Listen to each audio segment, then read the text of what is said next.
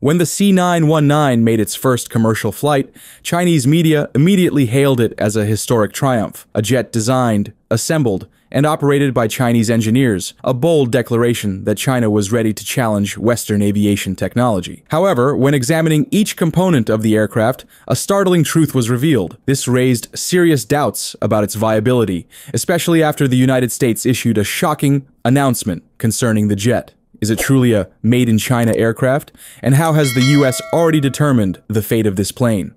Let's find out. To begin, let's return to the essence of developing a high-tech product. Something many mistakenly believe only requires an assembly line, funding, and political will.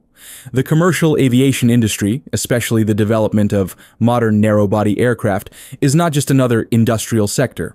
It represents a sophisticated intersection of cutting-edge fields: aerodynamics, precision engineering, composite materials, flight control software, and operational economics, all built upon decades, sometimes even a century, of trial, error, and refinement.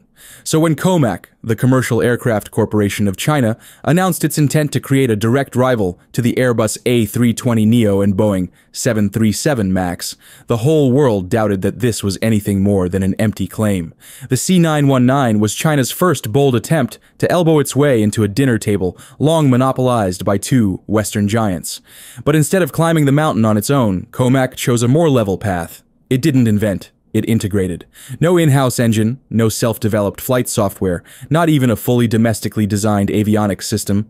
Each component was imported, one by one. From a tactical perspective, this strategy was arguably justified. Relying on off-the-shelf technologies helped shorten the development timeline, minimize technical risks, and most importantly, delivered a flyable product in time to flexing muscles. And indeed, the C919 flew. It was delivered to China Eastern Airlines. It featured prominently in state media campaigns as living proof of China's aviation self-reliance. But here's where the story gets truly interesting. To get an aircraft off the ground, you need more than a fuselage and a slogan.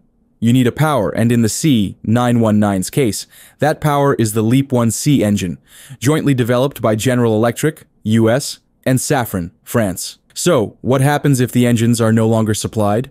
Without it, the aircraft is nothing more than a scrap heap parked on the tarmac. When the US began imposing tighter export restrictions on advanced technologies to China, including aircraft engines, the symbol of technological independence was instantly rendered powerless. Ironically, the very product created to break free from Western dominance turned out to be entirely dependent on Western approval. No LEAP-1C, C919 is nothing. Self-reliance becomes a hollow slogan when a simple nod from Washington can grind the entire program to a halt. This isn't just a technical risk, it's a strategic one. Because in aviation, the price of shortcutting the process isn't just technological inferiority, it's dependency, neatly wrapped in the packaging of progress. And for this Chinese domestic aircraft, that lesson didn't come from the market, but from the very core weakness in its development path, building a flagship with borrowed parts. Hold on, still with us? You're the best. If you enjoyed this, don't forget to like, share, and hit subscribe. It means the world and keeps us flying with stories that matter. Thanks a ton. But the issue was soon resolved. In a surprising yet calculated move, the US government allowed COMAC to resume importing LEAP-1C engines and key components from Honeywell and Collins Aerospace. This decision pulled the C919 program back from the brink of collapse. But just as the aircraft survived its first existential threat, it ran headfirst into the next challenge: mass production. What was once a symbolic prototype must now transition into full-scale industrial manufacturing, where real industrial strength determines success or failure. COMAC has set an ambitious target: ramping up production from around 50 aircraft per year to 150 to 200 by 2029. Yet when viewed against current reality, the gap between ambition and capacity remains daunting. As of mid-2025, this manufacturer has managed to produce fewer than 10 C919s per year, most of which have gone to China Eastern Airlines and a few other domestic carriers. These modest figures not only reveal slow progress, but also expose a critical shortfall in China's ability to sustain a complete aerospace industrial ecosystem. Unlike cars or smartphones, commercial aircraft cannot be scaled up using standard mass production techniques. Every component, from wings and fuselage to avionics and flight software, must pass layers of rigorous certification tests, often spanning years. A single flawed bolt can ground an entire fleet. This is where China's deep-rooted industrial limitations come into sharp focus. Despite having an edge in manufacturing scale, China still lacks core technologies. Lightweight composite materials with long lifespans, advanced turbine blade casting, FAA EASA, compliant autonomous testing systems, and most notably, the ability to develop reliable indigenous jet engines. Designs can be reverse engineered, but operational know-how, testing discipline, and long-term optimization are assets that take decades to cultivate, not months. The domestic supply chain is another stumbling block. Most of COMAC's Tier 1 and Tier 2 suppliers still rely heavily on joint ventures or partially transferred foreign technologies, rather than truly independent capabilities. This raises a serious question. Can speed ever substitute for technological depth? Or does accelerating production without solid foundations only further expose China's dependence and lack of global standard precision? For the Chinese manufacturer, the challenge is no longer about having an aircraft. It's about whether the C919 can become a fully certified, widely accepted commercial airliner, mass-produced with reliability, backed by a global support network, something Airbus and Boeing have spent decades perfecting. The answer, for now, remains uncertain. But one thing is clear. With each step forward, COMAC's journey on the runway is also a test of whether its foundations can withstand the weight of global expectations. However, even if COMAC overcomes the technical and industrial hurdles, a much larger barrier still stands in the way: market confidence. In the commercial aviation industry, technology has never been the sole determinant of success. Customers, including airlines, investors, passengers, and regulators, look at safety records, aftermarket support ecosystems, and long-term reliability. Airbus and Boeing have millions of flight hours of data. They operate global maintenance networks, parts supply chains, training teams, and above all, a trust that has been built over decades. In contrast, the C919 is currently operated only by a few Chinese state-owned airlines. Virtually no customers from Europe or North America have signed contracts.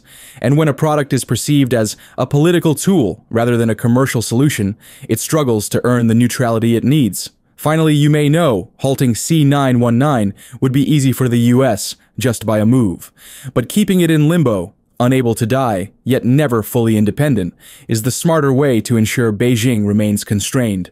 And so, this aircraft, despite its nationalistic branding, continues to fly under the shadow of cross-border power plays. Every C919 flight, every signed contract, is in fact a political litmus test. Is Beijing still behaving in Washington's eyes? In US hands, the engine is no longer a mere piece of machinery. It's a tool of leverage, a pressure valve, a steel collar clamped around China's dream of technological independence. Therefore, under growing pressure to reduce reliance on Western technology, China has placed a major bet on the CJ-1000A, a domestically developed jet engine by the Aero Engine Corporation of China AECC. The ambition is clear to replace the LEAP 1C with a made-in-China engine, gaining full control from design to production, from hardware to software. But jet engine development is unlike any other industry. It's not just a technical challenge, it's a decades-long process of accumulating knowledge, experience, and standardization. So far, the CJ-1000A has only completed ground tests and limited flight trials. Reports indicate that the engine has run on some test aircraft, but long-term reliability, maintainability, and fuel efficiency, the most critical factors, have yet to be proven on a large scale.